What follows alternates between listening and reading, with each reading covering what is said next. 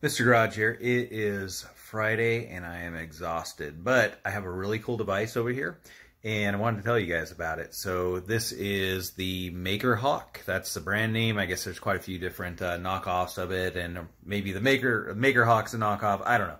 Anyways, quite a few versions of this, but this thing is awesome if you want to load test batteries and find out what the capacity is on your battery, which is why I bought it. Now, mine looks a little different than the models on Amazon and eBay and all the other places because I made a little laser cut chassis for it and combined it with a cheap low voltage cutoff. So I really have a nice little battery tool.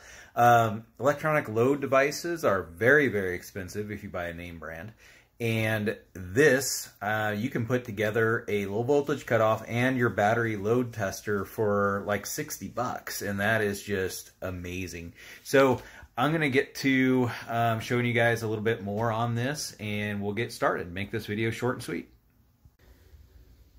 I'm back. So we're going to kind of focus on the actual two little units themselves. So the way these units come is you have the Makerhawk electronic load device here and little measurement tool, and it's just a PCB with some little plastic feet. So it just sits on a desk. I thought that was kind of cheesy. Again, I made a chassis for it, just kind of combine it with a low voltage cutoff because you don't want this thing just continually draining batteries until they're completely dead. That's going to destroy your battery packs. So this little cheap low voltage cutoff works fine for what I need it to do. Now, I bought this device primarily to test some big wet cells and also some future lithium batteries I'm going to buy for my travel trailer for a solar setup that I've got. But I'm also been kind of playing around testing some 18-volt Ryobi batteries I have and kind of figuring out those and where those are sitting, because I've got 3 of them that are super old, and I've got this one that's virtually new, so I'll be testing that in a little bit. But yeah, let's go through some of the features on this little tester. It's pretty neat. So you got a lot of USB connections here, different types, mini, micro, a USB-C. You have a main input for power here, so this is what you'd plug into a battery pack or something else to load test. And you've got some other features that will be covered by some other people. But the bottom line, what I want to get to is just the functionality and kind of cut right to the chase. Is it accurate? Yes, it's accurate. That's a good part. So this thing is accurate, especially for anything you would want to do. It's pretty simple math when you're trying to measure amp hours and watt hours, but this thing just kind of does it for you until it reaches a low voltage point or voltage cuts off, and then it just kind of freezes the display and it'll give you an amp hour readout, how much time it took to reach that measurement, and it'll show you your watt hours. So very cool device. Now, one thing that a lot of people are confused about online is it says in big print 20 amp discharger and or electronic load device. Well, yes, that's true, but what you have to be very careful with is it's not 20 amps at every voltage. So you have to do some simple math. So this thing is rated for 150 watts, and now you're just going to divide the capacity of this, or the rating of this, of 150 watts. You're going to divide that by your battery voltage. That's going to give you your actual amperage it's capable of measuring. Now, if you go over the amperage or the current draw that this thing's capable of discharging, then it actually has a protection circuit and it kind of glitches out. And it's actually preset right now for 185 watts. It's not preset for the 150 watts that it's specified for. So it's got a little bit of headroom, but I wouldn't exceed that factory rating too much because this is a really cheap computer heatsink. And I'm just afraid it'll probably burn up the MOSFET or burn up the PCB on the bottom. So wouldn't exceed the rating, but anyways. Yeah, so low voltage cutoff, I'll show in a video in a minute of how to program this. But again, this thing is a cool little device. When the battery reaches just a certain point, it's just going to basically open the relay. Power is going to stop flowing from the 2 power wires, or well, really from 1 power wire, going into the input of this device, and it just stops the discharge off your battery pack so it doesn't kill it. I don't really need to use the low voltage disconnect on these Ryobi batteries. They have their own little BMS in them, so they'll just shut off. My previous packs were around really low 12.5 volts, but it will shut off. So that's pretty much it for this little device. I guess I can show you guys a few little things on screen, but it's got a few screen layouts if I can get the camera to focus on it. So let's see here. All right, so you got a couple different layouts. Again, it'll show you the watts being drawn, amp hours that it's counted up to, watt hours that it counts up to. You have your voltage and amperage draw that are, again, adjusted by these 2 little knobs. And then you have some other things, like you have a backlight setting, 300 volts. I'm not sure why it's set for greater than 300 volts, because I would never be testing that high, but I guess that's what they capped it at. That's less than, so that I believe is a low voltage alarm. It's got this little speaker on here, this little buzzer, so if you reach a certain voltage, the buzzer comes on. But again, this device, the Makerhawk device, does not have a low voltage cutoff. It just has an alarm. That's why we have a cutoff separate for bigger battery packs. But that was just a screen in Chinese. And here is just another version of the same screen, so you can see a lot of different measurements there. But this is pretty much the screen I use. It just gives me my battery voltage, the amperage draw, and then my counters for amp hours, so I can test capacity. Because that's all I'm really trying to see, is what is the capacity left on battery packs, whether it be a travel trailer or a drill battery, you know, whatever. And again, the cool part is this whole package was like $60 for the Makerhawk load, electronic load, and the little low voltage cutoff. It was very cheap. These chassis, if anybody wants one, I can make them. I can sell them to you. I have a business, but that's not why I'm here. I'm more here because I'm really excited about this device. It's super cheap compared to a professional load device, and it's actually very, very accurate. I'm happy with it. So I'll come back here in just a second. We'll go through kind of some of the settings or how to set up the low voltage disconnect that I also got off Amazon, dirt cheap, and I'll kind of show you how that works. So I'll be right back.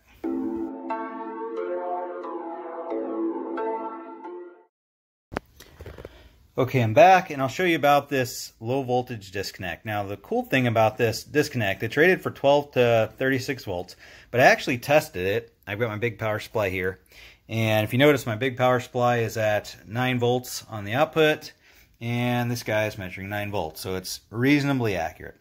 I can turn this guy all the way down, and functionality-wise, it's sub 7 volts. Is where everything still functions. That's about when it cuts off there, because I programmed it that way. But so it functions below, but the cutoff function only functions to 7 volts in the dot. Now, the way you set this up, so I'm going to crank this guy up to, let's just say, 12 volts on my power supply, my adjustable supply. All right, so I'm at 12 volts on my adjustable. Screen's measuring 12 volts. And the way you set this little low voltage cutoff is, the left button is going to press your low voltage disconnect. You press and hold, that's going to set it. The right button sets the voltage spread in which the relay reactivates. So I'm going to press and hold this button. Now we're flashing. That is my low voltage disconnect voltage reading. So if I want to turn it up, let's say I want this to come up to, we want to disconnect, let's say I want it to disconnect at 10.6. We're just going to let it sit until it stops flashing. That's the low voltage disconnect point. Now the voltage spread for reactivation, if I press and hold this side, I'm at 0.5 volts right now. I can set that the same way, kind of toggling those up and down. But that's the setting in which the voltage will come back up. The relay will reclose. So we're set at 12 volts. So I'm going to start lowering voltage down to my 10.6.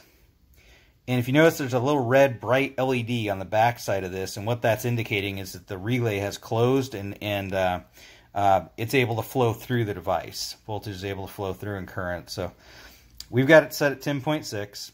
So there's my 10.6 volts. It doesn't cut off right at there. Oh, there it goes. Actually, it does. Okay, so 10.6 volts. Relay goes open, and it cuts off power from going to my discharger. So that's exactly what I want it to do. Now, the other setting that I talked about, the turn on setting, or the voltage threshold in which it'll reactivate the relay, we have to go 0.5 volts up. And that's exactly 0.5 volts up, and boom, we're closed again. So you can set that spread. I think the default was around 2 volts. I've got it on 0.5 now. So that's how the low voltage cutoff works. Really cool little device, and it just helps when you package it together as a measuring device, when you have a low voltage cutoff and you've got the measurement tool itself. All right, I'll be right back. We're going to plug in this battery, and I'll kind of show you this thing in action. Okay, so I have my battery pack hooked up. I've got the discharger on. It's reading 20.5 volts. My little voltage cutoff is reading 20.5 as well.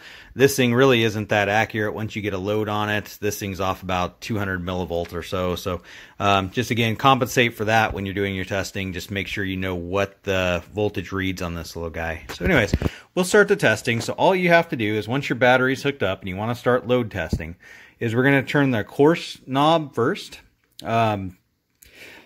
That's going to dial in the amperage draw on this. The fan's going to start up as it starts dissipating. And then again, if you wanted to really get into the details, we can turn our fine knob here and adjust it in kind of milliamps. So we're going to go ahead and adjust the big knob up. I don't have the right standoffs yet for this particular deal, so it's a little tall, so I can't really just turn the knob as one should. But our fan's blowing now. And we're going to keep on turning this guy up. I'm going to set it to my previous battery packs, about 7 amps. You see the voltage drop on the display because we're putting a load on the battery pack. So it's not just floating at voltage. So let's get this up. Come on.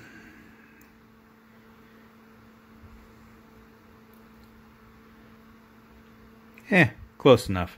Wow, sweet, dead on. So as time passes, it's counting it up in seconds here. This is the amount of time for the test. And you're counting up your amp hours. So this is the important part. So this is going to tell you your capacity. This tells you the power or wattage that we're dissipating, 134.92 watts. Again, this unit's rated for 150 watts, so I could get a little more out of it at this voltage, but I'm not going to. 7 amps is fine for this battery pack. It'll take at least 30 minutes of testing for this to completely dissipate this battery. And what I'm curious about is what this pack tests. Kind of will show you how accurate this is. So again, this is a very new Ryobi battery. The previous ones that I had that were pretty old packs. Let me kind of look over here, I can tell you. So my first pack that was exceptionally old, it was one of the first lithium Ryobi packs, measured 3.43 amp hours. That's kind of the capacity that it had left after all these years. Now, 2 other packs that I bought at the exact same time at Home Depot, newer style packs, both of those measured, one measured 3.63 amp hour and the other one 3.66 amp hour. So those are both pretty healthy. They've definitely lost some life over the rated 4 amp hours. But let's see what this new pack does. I expect this one to be a lot closer to 4 than my packs because they've been used and abused. But let's see what this tests. And again, I'll be back when this test is over and you can kind of see how accurate this is, or I'll describe how accurate it is. I'll talk to you soon. I'm back. I just wanted to do a quick little follow-up. We're partway through our test, actually a good portion of the way through the test. We've been discharging for 26 minutes, and we measured about 3 amp hours. But actually, why I'm back is I wanted to talk about the accuracy of this little cheap Amazon low voltage cutoff. So voltage is feeding from the battery pack, going down into the low voltage cutoff. On the other side of the low voltage cutoff, on the output side, it trails around, goes through to my load device and the camera that will never focus. Anyways, all right, so I've got multimeter probes on it. But what I'm trying to show is my load device shows 16.3 volts right now, which is fairly accurate, about 100 millivolt off. But my low voltage cutoff reads about 300, or actually about 200 millivolt higher, which again I mentioned before. So you have to compensate for that. So if I was going to want the cutoff at 10.6 volts, I really need to set the low voltage cutoff to 10.8 for it to cut at the right moment. So again, this device is pretty accurate, the Makerhawk, but the low voltage cutoff just kind of isn't once it has a load present. With no load, everything looks good. With load, again, it drops down. So I'm not sure really why it does that. It could be just really thin traces in spots, or they've got the voltage circuit connected at kind of a funky spot. I don't know. I'm not going to troubleshoot it because honestly I don't really care. It's close enough for the $11 I paid for it, and if you know how to compensate for the difference, then that's all you really have to do. It's your own personal cheap benchtop tester. You're not doing this in a lab. So again, close enough. And the test is concluded. Now, this test surprised me. Why? My other batteries, my old batteries, are not as bad off as I thought they were. They measured around 3.6 amp hours. This only several month old or so much newer pack, which I expected to maybe read around 4 amp hours, which is what Ryobi rates it at. It actually measured 3.66 amp hours. That's good. That's good for me. That tells me my packs are actually really healthy and good shape. It's one of those things where you don't know until you measure. And that's why little tools like this to geeks like us are important, because this tells me I actually have some healthy battery packs, and my super old original one is starting to degrade a little bit at 3.4 amp hours. But yeah, very cool little device. I highly recommend this thing. If you guys like my video, subscribe. If you guys want a chassis, again, I'm peddling my wares here, but whatever. If you guys want one or you want to make a device like this, I can definitely sell you a chassis. Just email me. But yeah, again, you don't know until you measure. I love this little device. Stuff is getting so cheap. I don't have to spend $500, $600, $700 for a professional load tester. I did this for $60 plus my little chassis, and it tells me everything I need to know about my battery pack. So thanks again for watching, and hope to see you guys in the future commenting on my videos. Talk to you soon.